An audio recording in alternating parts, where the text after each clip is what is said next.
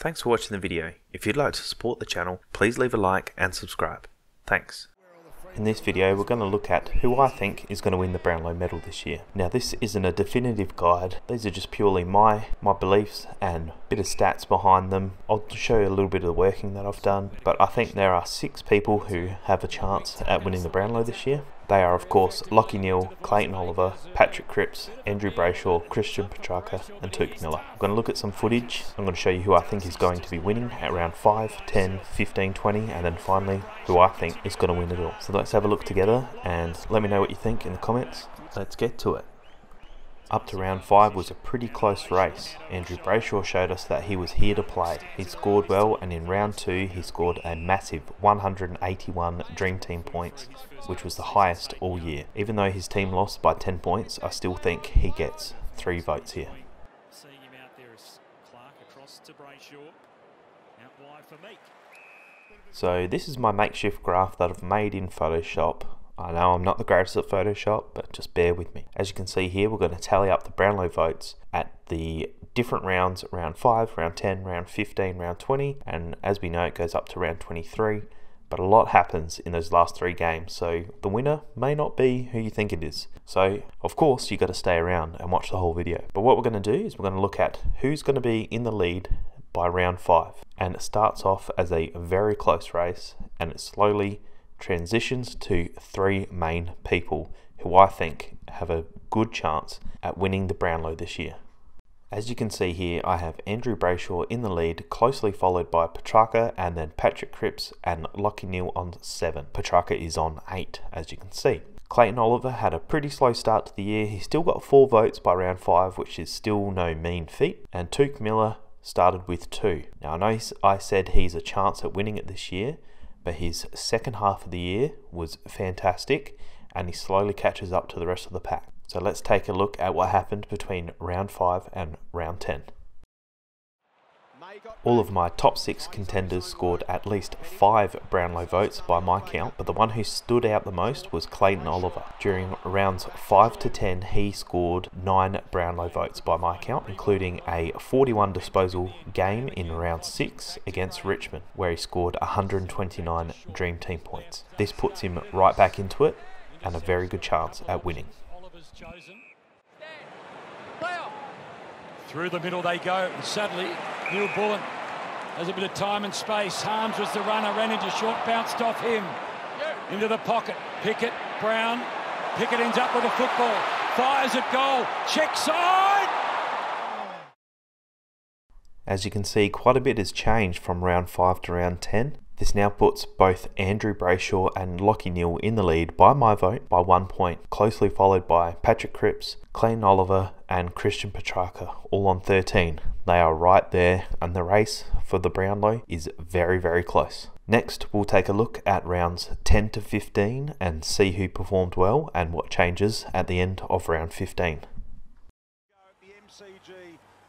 During rounds 11 to 15, everyone polled except for Patrick Cripps. The best performer during this time was again Clayton Oliver, including a round 13 loss to the Magpies where he scored 146 Dream Team points and 43 disposals. Again, his kick and handball ratio was 50-50, which is good to see from Oliver, as he usually handballs the ball off, which in my opinion shouldn't be that well regarded in disposals. He also had 614 metres gained. Overall, this was a great effort by him. The team didn't win, but I think he was very influential in kicking a goal and 43 disposals. I think he should get 3 votes for this.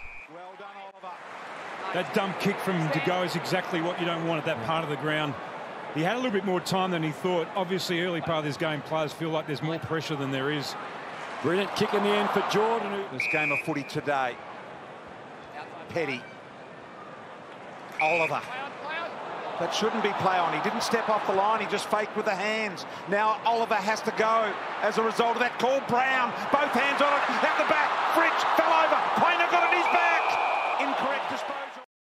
As you can see, after round 15, from my voting, I reckon there are 3 players who have started to break away from the pack. That's Andrew Brayshaw, Lachie Neale and Clayton Oliver. I think these three by round 15 have had outstanding games. They should poll pretty well, in my opinion. Even in losing games, they might not get the 3 votes, they might get 2, but they've done really well, and I think these three are the leading chance to win the Brownlow. Next, we'll take a look at what happens between round 16 to round 20 and tally my votes and see where we end up by round 20.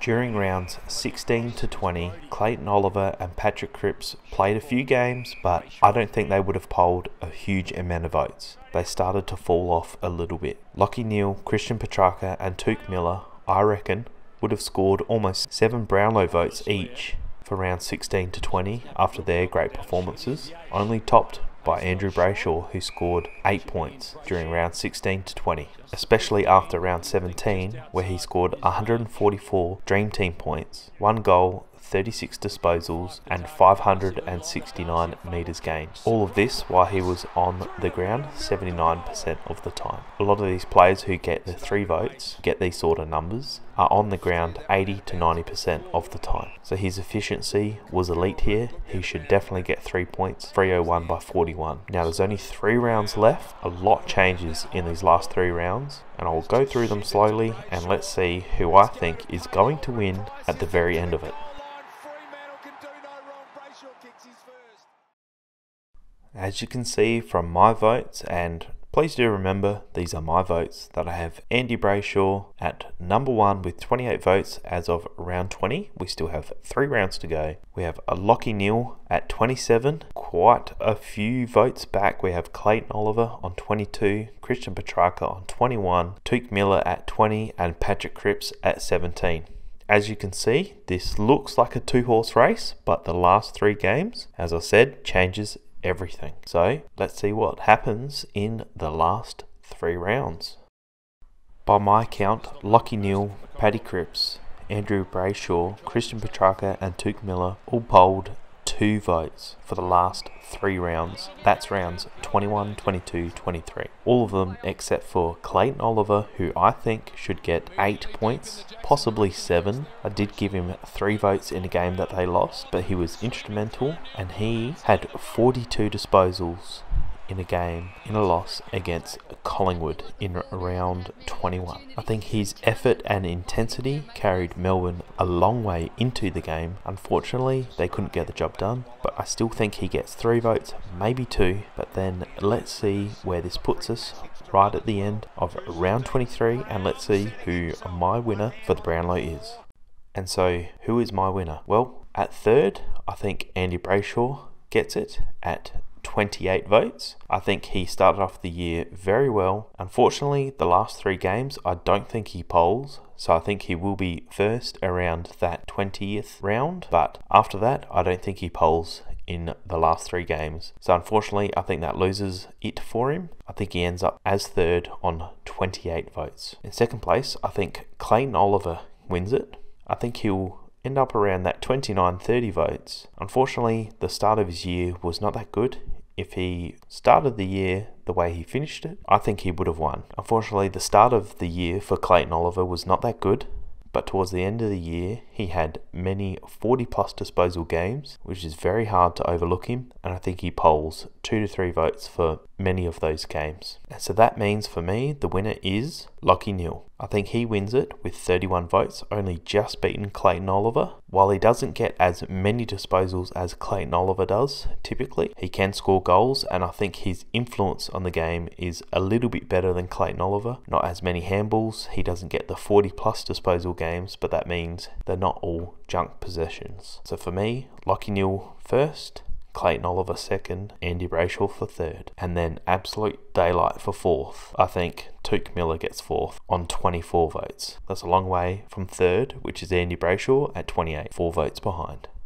Thanks for watching, guys. This one has taken me quite a while to get this all together, and I appreciate every single one of you that watches, and so a massive thank you to you. Let's see how the Brownlow night goes. I'm probably going to be wrong, but if I'm right, let's go. Come on. Leave a like, subscribe. Thanks, guys. See you next time.